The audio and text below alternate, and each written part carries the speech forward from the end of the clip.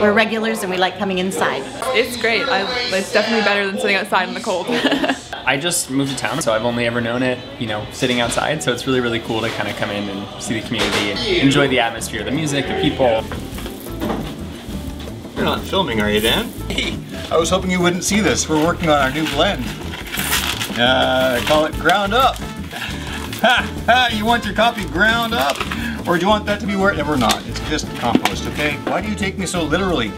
What's new with you? We've got a couple things to talk about. Of course, you know about Pony Boys. They're selling out like they should. Hey, Yolanda, how many Pony Boys you make today? 24. 24 so far today. It's only 7 o'clock in the morning on Thursday. Seating inside's going well. We got a few more seats every week. We're almost back to full capacity. And Dan wants me to tell you that we are actually on Tik Tok and YouTube now, so you can search for us there and see the old videos and stuff like that. All those old chestnuts, eh? Yeah, that's about it. Always new things going on around here. All right, see you later.